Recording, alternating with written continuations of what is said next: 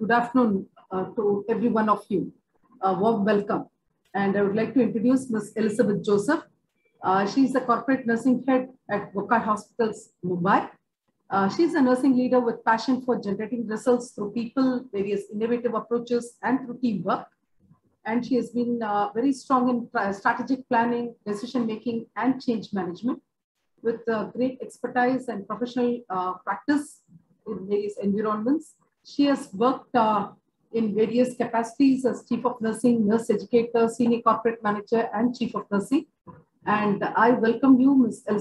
Elizabeth Joseph, to give your talk now. Thank you.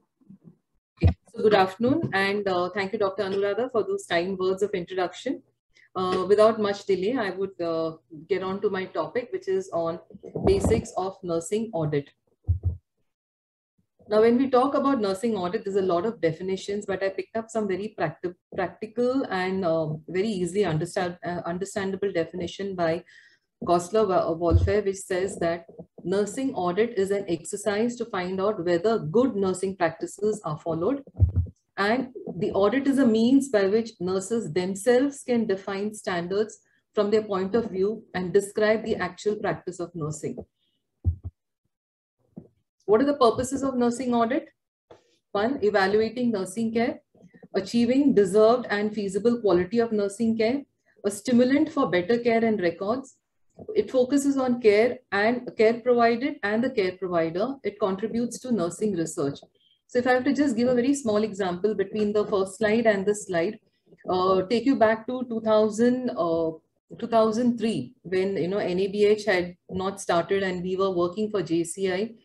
One of the things that we had to do as a requirement for quality in nursing was to have nursing sensitive quality indicators.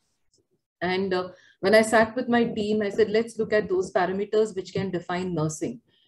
So one of the things which came to our mind was on pressure sore. And many of the seniors said, no, we cannot have pressure sores in our hospital. It's a corporate hospital. And my logic was that unless you track them, unless you monitor them, you will not even know that it exists. So this is one of the purposes that you have to evaluate your nursing care. And as a process of, or as a part of monitoring the entire or tracking the entire pressure sore rates in our hospital, we went through a series of events. One was to define what a pressure sore was, because we all know that there are various stages of pressure sore. Second was to put in place a process for documentation, because when a patient went from the ICU to the floor nurses would say the patient had the pressure sore or the patient had skin peeling while he was in the ICU. ICU nurses would say, no, the patient was perfectly okay while they were here, but when he went into the floor, the patient developed a skin peel. So we had to put in certain processes in place. We had to look in what was feasible and what we could define as quality of nursing. And all this started a journey of stimulating better care, because we had various levels of supervision. We had various levels of people involved in the care. The focus was totally there. The focus was very clear that we need to have zero tolerance for pressure. So hence the care that was provided was looked into. The care providers were looked into, because if there were gaps in terms of training, we were focused on making sure that the training has been done. And of course, as I said, it contributes to nursing research. Methods of nursing audit. Two methods, retrospective audit and concurrent audit. To very simply put in, retrospective audit is an audit which is done once the patient leaves the hospital, and concurrent audit is once the patient care is still ongoing in the hospital. Now, when we talk about carrying out nursing audit, the question is, but what do we assess, or what type of audit should we do in nursing? So just put together a slide to say what are the possible things that we can audit on as nurses. We could start off with any documents that the nurses are maintaining. It could be something like an initial nursing assessment, because most organizations define a time frame as to when the audit has to be done. You could look at the completeness of the document. We just not look at the completeness of the document, but also the appropriateness of the document and what is it that it is leading to. So these are a few examples of what are some of the documents that can be audited in an organization. Then there are certain structural things that could be audited. It could be patient safety things. It could be anything related to the structure in the nursing unit itself, probably the safety devices used for the beds, used for the trolleys. The structure could also talk about various committees in the hospital, the efficacy and the efficiency of the committees in the hospital. We could do process audits. Now, when we're talking about process audits, we could take up any process which is done by the nurses. It could be a medication administration process. It could be administration of a narcotic drug. It could be carrying out a safe surgical checklist, or it could be just a handoff which is happening between two nurses during the end of the shift. Audits could also entail outcome related audits. So anything related to waste segregation, infection control, the nursing outcomes, cautery burns, patient falls, any of the outcome related audits could be done. And we could also look at having spot prevalence audit. That is, one fine day, the nursing head decides, let me see how many of the patients in the hospital are without an ID band, or how many patients in the hospital today has got a skin peel. So when we're talking about types of audit, you could pick and choose from any of this. It could be a document audit, it could be a structure audit process, it could be an outcome audit or a prevalence audit. Now, what is an audit cycle? Audit cycle comprises, now various literatures will give you various processes of an audit cycle, but just to simply put in, this is what an audit cycle is, where you identify the issues, you obtain or define standards, you collect data, you compare performance with standards, you implement the change, and you re-audit. Now, let me give you an example of how this has been adopted for one of our projects here. And that was, the project was called as Quiet Time, which is something that we have implemented in our hospital. Now, how did we identify the issue? We had a lot of complaints from our patients that patients are getting inadequate rest. And even literatures will say that hospital where a patient is actually supposed to rest is a place where the patient actually gets disturbed a lot. During our rounds, during the multidisciplinary rounds in the morning, many a times the patient would say that they found that the rest times were not adequate. We decided to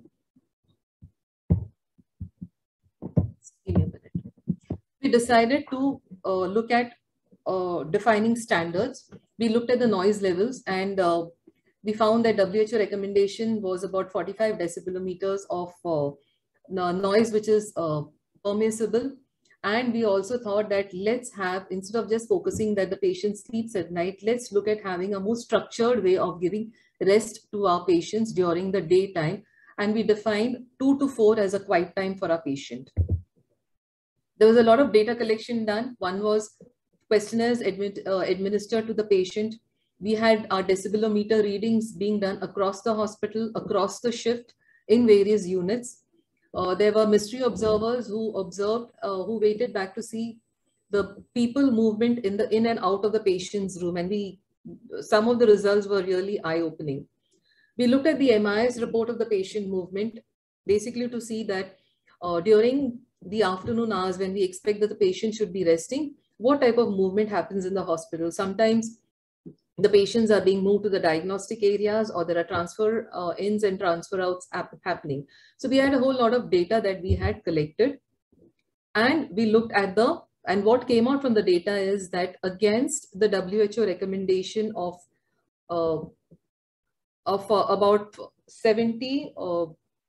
50 decibelmeter, our noise levels were to the tune of 70 decibelmeter. And then we put in a strategy in place to see what are the things that can be done to bring down the noise level and ensure that a patient gets adequate rest. So we came up with these strategies, and some of the change process, there were a lot of changes that we had to do. We had to start from changing the shift time, because initially the shift time change happened at 2 o'clock. And by the time the nurses came in, did an inventory check, actually went to the bedside and carried out their handover, it would be tea time, and then the kitchen staff would come with tea, and then a set of events would happen. So we decided to relook at our shift timing. We also had our handoffs thoroughly planned. At what stage do you enter the patient's room, and what are the handoffs that needs to happen outside? We sent out a circular to the entire hospital, including the consultants, that 2 to 4 is a quiet time for our patients. As far as possible, no rounding, no transference from the ICU unless it's an emergency. But of course, transferring to the ICU cannot be prevented, and diagnostic transfers to be avoided during that time. We also emphasize on the fact that restricting movement into the patient's room had to be kept to a minimum. So clearance and other things after lunch needs to be done immediately. And as I said, scheduling diagnostic procedures either before 2 or after 4. We did a re-audit, and then we found that there was fairly good compliance to this. And during the re-audit stage, we also decided to move on to the next stage of the project, which was on quiet time. So this is a small example of how we have used audit cycle to bring about a change for the comfort of our patients. So this is a small story about Alice who was on her way, and Alice said, "Would you tell me, please," said Alice, "which way I ought to go from here?" The cat said, "That depends a good deal on where you want to get to." Alice said, "I don't much really care." Then the cat said, "Then it doesn't matter which way you walk." So this is very unique to audit. Unless you have a focus, unless you have clarity as to what is it that you want to measure, what is it that you want to improve, if you just come, do your work day in and out and go out, there's really no improvement, or there's really no change that you can bring about. Hence, it's important that you strategize the whole thing and hold the gains of what we have achieved. It's very easy to do an audit. It's very easy to do a quality improvement project. The results are out, and then that's the end of it. But the whole challenge is to hold on to the gains very, very strategically. And I move on to my last slide, where I would like to talk about how we try and maintain these or hold these challenges in the organization. Within the nursing department, there's a strong governance vertical, which looks at the practice, which looks at quality, and which looks at education. So these are the 3 governance verticals that we have in the organization, and each of them has got a role very clearly defined. So while the Quality Council looks at identifying issues by way of data collection, by way of looking at trends, by way of monitoring things, by way of identifying areas for improvement, preparing an audit tool, and actually carrying out an audit with the team members, the Education Council will focus on the key findings of the audit, and if there are some changes, what are those changes that need to be done, identify if there are any gaps that can be filled by way of teaching and training. And the Practice Council on the ground, of course, monitors whether there is compliance to what Education Council has actually thought. They also help in conducting audits, and they ensure conformance to the processes. There's validation of the standards and patient care policies, and of course, coordinating and communicating initiatives to the nursing department. So there's the 3 verticals who are talking to one another all the time. And I thought that this was a very good way of ensuring whatever audits, whatever projects happens in the hospital is sustainable. Thank you very much. Thank you so much, Ms. Elizabeth Joseph. It was a very clear and concise presentation, introduction into the nursing audits, and the example which you have given using an audit cycle, it was really good. I think all the nurses and the quality heads would have got some idea how to do a quality improvement in their own hospital. One important thing I would like to understand, how it is impacting the care of the patient, because the nursing audits takes care of the entire process. How do we ensure that at the bedside, the nurse is doing the right thing? And because process would probably take care of the entire environment and the practice which goes in place by the nursing team as a whole. So how do we narrow it down? So is there any evolving things in the nursing, and which probably the nurses here can take away as a message? Yeah, Sandhya, so I think voice of customer is something that stands out very strongly. And you have your customers saying it all. I mean, you and I work in a corporate hospital, so we know that our patients, neither our patients nor our consultants mince their words and are kind enough to us to tell us that, well, your nursing is not good. So I think one of the things is to keep your ear and eyes open to what our customers have to say. And customers, I would mean, is the patient as well as the consultants, because they have a lot to tell us. And what I usually do is, so we have a multidisciplinary round which takes care of the patients, and every single patient gets visited every day. And that is how we picked up on this topic as well, because we had our patients telling us, look, you guys don't give us time enough to rest. So this is one way that we had picked up the project. And another thing is, proactively, I interact with the consultants. We look at our outcomes, because a lot of data that we collect, and when our outcomes really tell you a story, those numbers really tell you a story. And as long as you're looking at data and the figures, and you're trying to understand what is the story that that number is telling you, I think you have it all. Because most of the times, unfortunately, what happens is there's a lot of data collected month on month, and nobody's really looking at it. But if you try to analyze it, and if you try reading between the lines to see what the data is telling you, I think you can pick up a lot of things from there. Thank you, Ms. Elizabeth. And there's one more question. What's the difference between nursing clinical audit and nursing audit? Nursing clinical audit and nursing audit, I think, I know the experts can say, but what I understand is these are terms used interchangeably. I really don't find too much of a difference, is my opinion, but the experts can comment. No, I think the clinical audit and nursing audit means, usually people think about the audit means a document audit. Clinical audit means what activity you have done on your patient. Nursing care audit, isn't it, Elizabeth? We consider that, no, see, when what you have done to the patient and that you have auditing, that become your nursing clinical audit.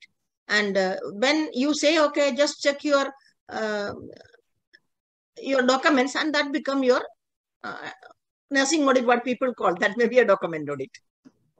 Thank you so Probably much. that slide, the slide which I showed on nursing audit, that's a broad picture. When we talk about documents, we talk about structure, we talk about outcomes. See, outcomes clearly is a clinical audit. So I think it's a gamut of, it's a huge area of things that we cover up when we talk about nursing audit per se. Thank you so much for the interaction.